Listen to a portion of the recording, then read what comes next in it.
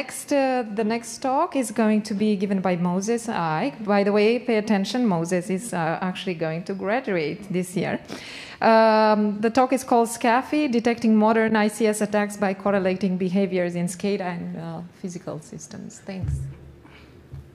Good day, everyone. I'll be presenting our work, SCAPHY, which is an approach to detect modern industrial control systems attacks or ICS attacks by correlating behaviors in the SCADA side of ICS with the behaviors in the physical side of ICS.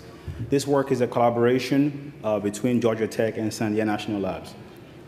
So ICS operate our life essential industrial processes such as the energy grid and water treatment plants. In ICS networks, special software systems called supervisory control and data acquisition, or SCADA, manage industrial processes by reading their physical measurements and updating their physical states. Unfortunately, as we all know, we continue to see the rise in attacks such as Industroyer, Oldsburn, and Stuxnet. And when they come into the ICS network, they compromise SCADA, and from there they launch attacks on the physical processes, causing physical damages. Existing techniques to detect ICS attacks are largely grouped into three. We have, first of all, the physical anomaly models that can identify anomalous sensor readings. However, these techniques, because they largely focus on the physical after effect of the attack, they raise false alarms from benign physical anomalies like faults and errors. We also have the host and network anomaly detection techniques. These techniques, they look at the execution sequences in the SCADA host as well as the command traffic. These techniques are effective against noisy type of attacks, like when the attacker uses a malformed protocol or they do network scans. However, they are evaded by modern attacks because modern attacks make use of legitimate SCADA tools. And so they can execute the right type of execution sequence and make the right protocol while disrupting the semantics of the physical process. Another thing to note is that these techniques, they perform their detection in isolation. There is no cross-domain correlation between them, which further makes them easily evadable. Like I mentioned, modern attacks, they make use of legitimate SCADA tools in the SCADA environment to appear normal with the normal operation of the SCADA. For example, in 2021, we had the attack in Florida, the city of Oldsburn, where the attacker came into the SCADA network, compromised the human-machine interface, which is a legitimate SCADA tool used by operators, and from there was able to alter the process parameters to poison the water supply. In 2016, we have the Ukrainian power grid attack by the malware called Industroyer. This malware made use of the OPC services in the SCADA environment to retrieve the target device tag, in this case was a circuit breaker. I was able to disrupt the circuit breaker. OPC stands for Open Platform Communication, and it's a service used in the SCADA environment to allow interoperable components. Also, I think we're all familiar with Stuxnet, which is the attack that disrupted the Iranian nuclear centrifuge. This attack, the malware came into the network from the IT side, exploited 0 days, finally found himself in the SCADA side, and then was able to infect the Siemens SCADA programs and drivers, and then launched the attack to reprogram the PLCs. So this particular slide shows our threat model, which is the attacker has now compromised SCADA, and it wants to disrupt the physical process. How can you detect that? Our approach is to leverage the unique execution phases in SCADA operation to identify the limited set of legitimate system activities to control the physical world. And this will be different from the attacker's activities in the execution phases. For example, SCADA starts with initialization phase. In this phase, it loads the device driver, set up the network software interfaces with the PLC, with the physical world, and then it proceeds to the process control execution phase. This comprises of process monitoring and process altering. In the process monitoring phase, SCADA is reading physical measurements from the plant, updating the state in its memory, and checking to see if I have to respond to the events that show up. And if it has to respond, it goes into the process altering phase. In this phase, it executes the physical domain functions, and then is able to update the physical state. Now, these phases, these actual phases, they have a characteristic system operations that defines what they do. So what we do in this work is, instead of considering SCADA as one monolithic line of execution, right, we specialize its operations in a unique execution phases, which is how they work, regardless of what the physical process is, right? If you analyze the software, you see these phases going on. So by selectively monitoring the attacker's activities in these phases, you can be able to find out when the execution phase characteristics has been violated. And that is because when the attacker comes into the SCADA environment, the attacker has to stage its tools, set up its payload, and this involves executing the wrong system operations in the wrong executional phase of SCADA. And so this is how we're able to catch the attacker. Now, there are two ways in which the attacker can cause a violation of these execution phases. The first one is injection. The second one is bypass. Injection is when the attacker executes additional system operations or system calls within the phase it is not supposed to. So we call this the injection violation. Or the attacker can circumvent all this phase stuff and just directly send traffic or command to the PLC via the physical interface. So we call this a bypass violation because the attacker is supposed to go through those phases that how SCADA works, but it did not. So now, in order to correlate SCADA with the physical side, we begin to analyze what are the physical impact of actually violating the SCADA execution phases. And so through this, we came up with some physical anomaly ways.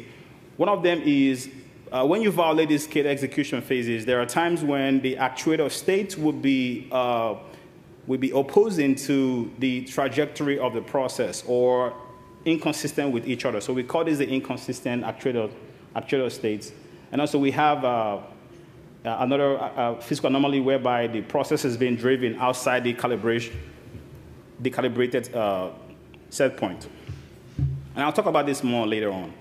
So in order to extract and model these SCADA execution phases, we developed a physical process-aware dynamic analysis, and this involves using the OPC events, which is what SCADA responds to in the industrial environment.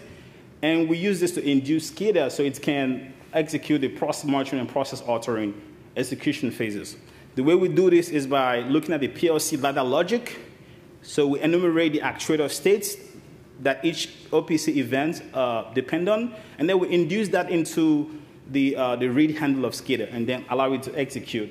And then we look at the execution, and we're able to identify the boundaries of where the process monitoring starts and where it ends, and also the process altering, and then we build these characteristics of this particular behavior of SCADA.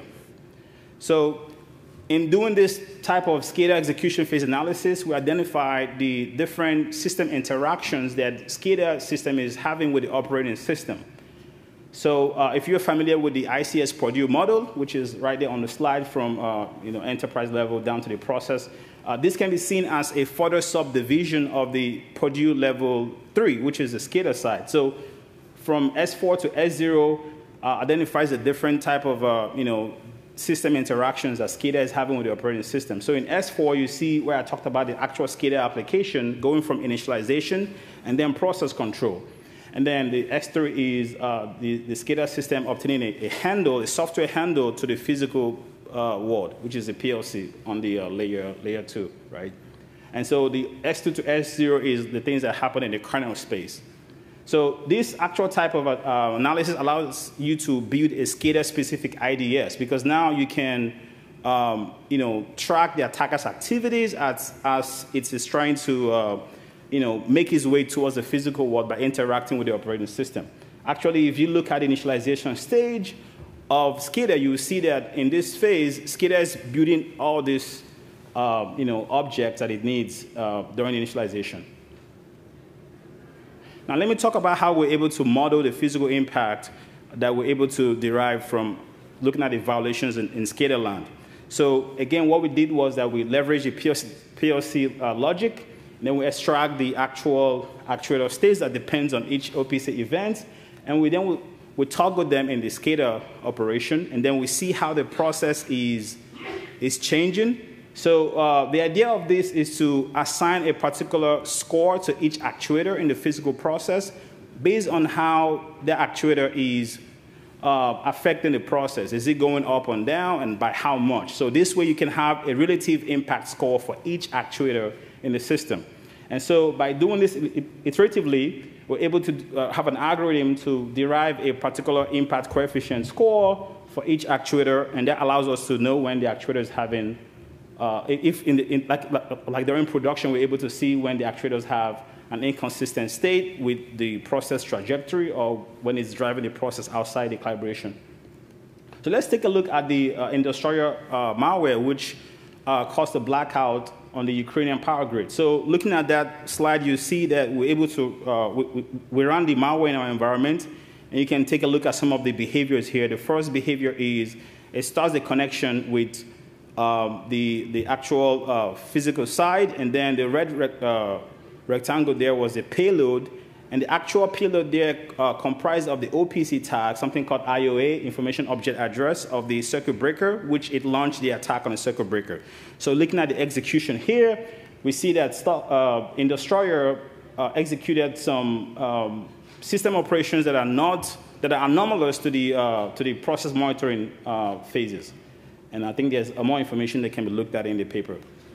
So we did some real-world experiments using an infrastructure at the Sandia National Labs that deployed each diverse real-world physical process in physical ROTUs with hardware-in-the-loop capability. So those are our diverse physical process. And we launched some attacks that are based on the industry standard, like the MITRE ICS framework. And we got some good results. We had 95% accuracy, and the average detection time was around 9 to 10 seconds. And some of this represents the different injection and execution phase bypass that we're able to observe from those real-world attacks. We also conducted some real-world exploits using a framework known as ICS exploit framework. And we were able to observe that as the exploit was launched, we saw that the attacker was making these interactions with the SCADA software stack that we talked about in the point. So I'm going to go ahead and take some questions now. Thank you. Thank you so much. Any questions? If not yet, I have a question. So did you encounter a challenge in actually mapping the SCADA versus physical world? There is any delay that you've noticed between what you were expecting on one side versus another one? And have you considered attacks that would actually introduce delays, not only inject or remove, but actually introducing delays so that they change your outcomes? It's a very important question because, yes, you can launch the attack on the physical side, and then it may not show up after a while. Right, so the way we did that is by we did some kind of a manual investigation to see what is the right time to wait for a particular process. So when we launch the attack and we see that the process has not responded, we'll use something called steady state. So we basically see is the process moving uniformly, or is it kind of still changing? So when we see that the process is stable, we conclude that this attack is no longer going to have an effect, and so we stop checking. But if the process is still changing, then we're still tracking to look for the anomalous change. And then when it happens, then we correlate the two together. But that's a very important question. Excellent. Thank you. Thank you. Thank you. Hey, great. Thank you for the wonderful talk. So I have a question. Could you just explain a little more about the impact factor and how you calculate it? Like, depending on what the control system is, if it's a PID controller or if it's MPC. And so how do you figure that out? So it's a very generic process. Yeah, thank you very much. So basically, in PLC level logic, right, this is how the devices are connected together, all the actuators, all the parameters, right? So based on a particular PLC mapping to a particular output in the PLC logic, we take those particular actuators, and then we begin to toggle their states. As we're toggling their states, we're seeing how the process parameter is changing. For example, let's say you have a water treatment test bed that has to do with controlling the tank in the actual in the tank, at the level of the tank. You're monitoring how the tank is rising and falling, and that is the change in the process. So as you're toggling each of this, like say one actuator, you toggle the states and you see how the process is changing.